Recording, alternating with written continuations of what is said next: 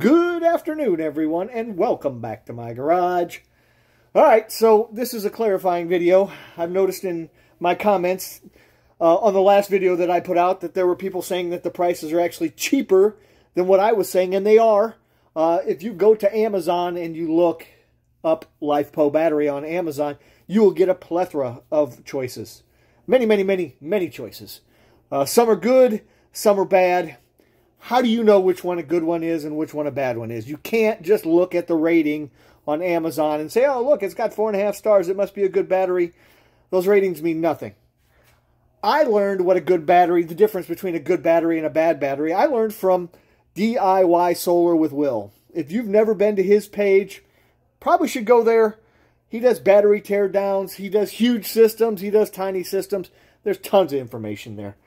The only reason I make my page as opposed to getting all my information from DIY Solar with Will's page is Will's in Las Vegas, I believe.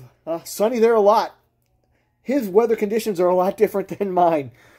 So I make my videos and chart things so people can understand what they would get on the 40 North anywhere here in the Midwest. Take a good look. This is what you get when you're looking at my videos. Anyway, let's go back to what a good battery is and a bad battery is. Will does tear down videos where he cuts apart the batteries and he judges them, he grades them. In some of his early videos that I watched, he graded the chins here as a good battery. He took them apart, he liked them, that's why I started buying chins. Now, I don't think it was Will that actually cut apart a TimeUSB. I think it was some other guy. I can't remember who it was. I wish I did. I like to give credit where credit is due. But somebody else did a teardown on a TimeUSB battery and said that it was nice on the inside. And I watched it, and it certainly looked nicer than some of the others. For good information on what batteries are junk, Will has a video on his page where he tears down a bunch of junk batteries. Don't buy any of those.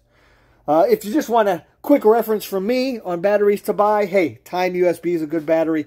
Redodo is a good battery. LiTime is a good battery. Chins is a good battery. Any other ones?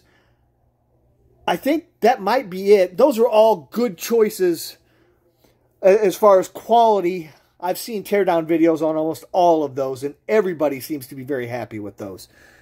Bad batteries. Lots of those out there. Batteries you can't pronounce. Lots and lots of those out there. Don't be fooled.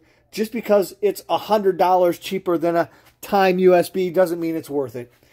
So when you're looking at battery prices, just make sure you're looking at a quality battery. My title page has pictures of quality batteries on them.